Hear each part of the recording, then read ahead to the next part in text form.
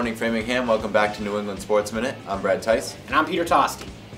The New England Patriots have made many moves to improve their passing game, acquiring Dante Stallworth and Brandon Lloyd. This should really improve their deep game that has suffered, and they'll have a more aerial threat all around the field. And the New England Patriots will be sporting new uniforms to start the season. The Boston Red Sox are ready to kick off their 2012 season tomorrow against the Detroit Tigers. John Lester is set to take the hill for the Sox, coming off of a strong outing in exhibition play. However, Andrew Bailey and Josh Beckett both have thumb injuries that are causing some concern for management. As of today, Beckett should be able to start Game 2 against the Tigers, hopefully at full strength. The Celtics have been making a strong push, and just in time for the playoffs, going 15-5 since the All-Star break. They have been getting strong play from Avery Bradley, who has been filling in for the injured Ray Allen, and there could be a dispute in minutes once Allen returns. The Celtics beat the Heat 91-72 behind Rondo's 5th triple-double of the season.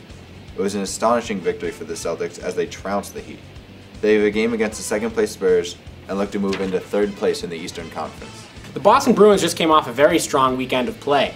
The Bees picked up victories in games against the New York Islanders and the New York Rangers. Tim Thomas boasted a very strong third period against the Rangers to help the Bruins fight to a 2-1 long-awaited victory over New York.